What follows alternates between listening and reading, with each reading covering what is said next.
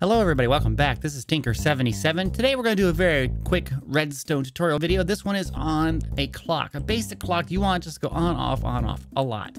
And you want that to happen. So we're going to make something up really quick. This should be a short, sweet video. Okay, so we're going to have our lever. This is turns on or off. You can see it's off right now. You can see when it's on, it has the redstone-y particle effects going on. So we're going to have that turned off. You want a comparator come out of this. Now, this comparator you want to have in subtract mode. So turn on the single side here, not the double side of torches, but the single side, have that turned on. Have a repeater, and then you want to have two redstone dust, just like that. Have another repeater and another redstone dust. And what this does is creates the circuit. You turn this on, you can see it's kind of blinking back and forth. Now, on the side with the double redstone, you can take that output to, like, say, a repeater and a redstone lamp, and then the lamp will blink. Okay, this is a very useful circuit if you want to do something like constantly.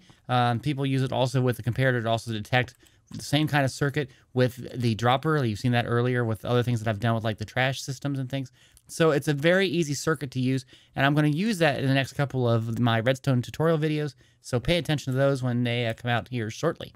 All right, guys, very simple one. I know this is a very short video.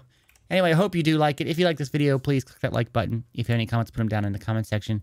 And if you'd like to be notified of the videos I produce, please subscribe to this channel. Don't forget to hit the little bell icon, okay? Have a great day. Bye-bye.